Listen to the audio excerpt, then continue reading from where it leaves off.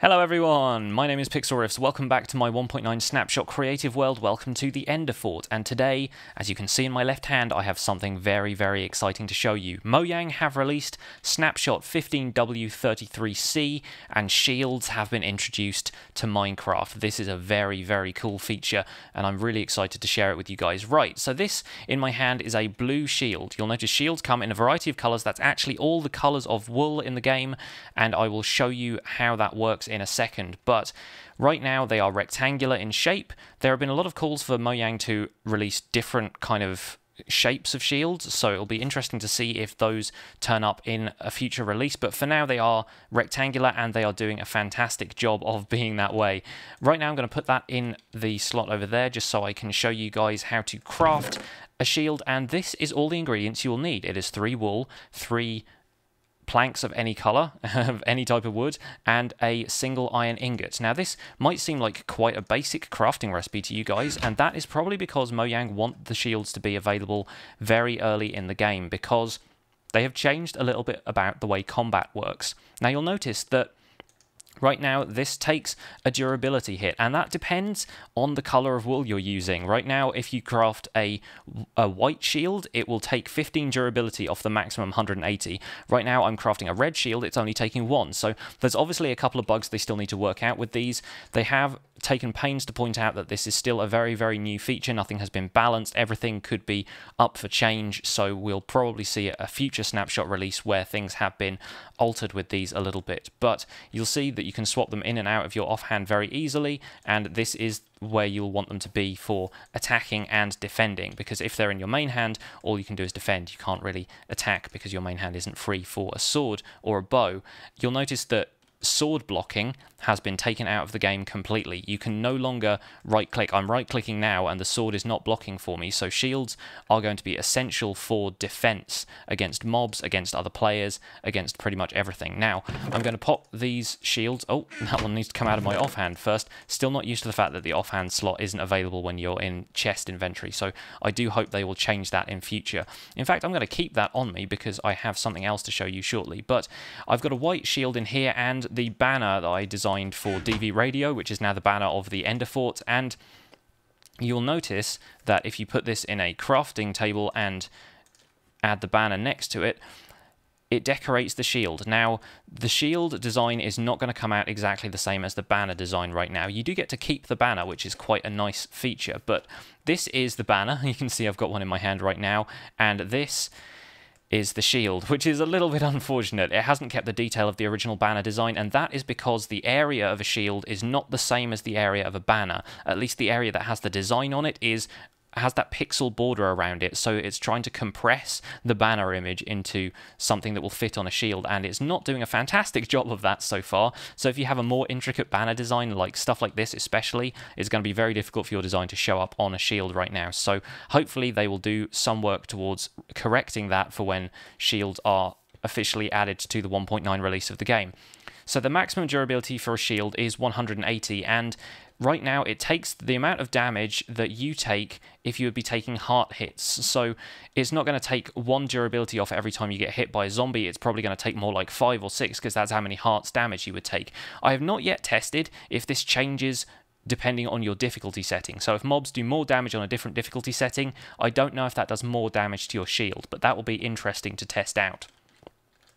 Right now they can't be enchanted in an enchantment table. If you add it to the enchantment table here, you'll see that it cannot be enchanted in any way. The options don't even appear, even if you have lapis in the table, and the only thing you can do with them right now is use an anvil.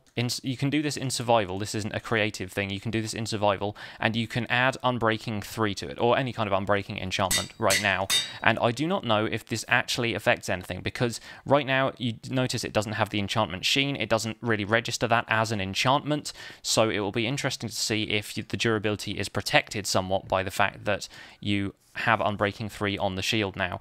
An armor stand will need arms to hold shields, and that is something I really hope they implement some kind of feature where you can add arms to armor stands in regular vanilla survival, because I've got to be honest, armor stands holding shields, and if they could hold a sword in the left hand as well, which they currently can't because you can only add stuff to the right hand if you're not using commands, having armor stands with arms holding swords and shields in the game would look so cool, so I really, really want them to implement some kind of feature that will allow us to make armor stands like this in survival, but I've had to spawn this one in using commands in creative. Right now, shields do not interact with regular Joe armor stand in any way, shape or form, so hopefully they will do something about that in future. Now, as a builder, I was very, very keen to see how shields look in item frames, because if you put a banner in an item frame, like so, it's kind of got these clock positions that it goes in. It's got 8 of those, obviously, that's the amount of rotations you can have with an item frame, but the banner sticks in the top of the item frame and moves around like that, as though it's the hands of a clock. And I was expecting shields to do something similar. Instead, they appear in the sort of left-hand side. They're sort of slightly left-oriented, and they rotate around like this. Now, this isn't exactly what I expected at all, but it's kind of interesting to see how this could be implemented for some kind of detail build. Now, you'll notice that the item entity itself actually has a handle on the back, so these will stick out from the side of something, and if you put like a sign over this or something like that, it will appear through the sign. If you add items on the front of this that will normally poke out from the top of an item frame, this would do it as well. So it's going to be really interesting to see how you could implement these for some kind of detail build, but you could put them over the front of a doorway as gems, kind of like this. It'd be really interesting to see some creative uses of this, so I look forward to seeing how that one will be implemented in the game, and if item frames and shields still interact this way when the full release of shields comes out. So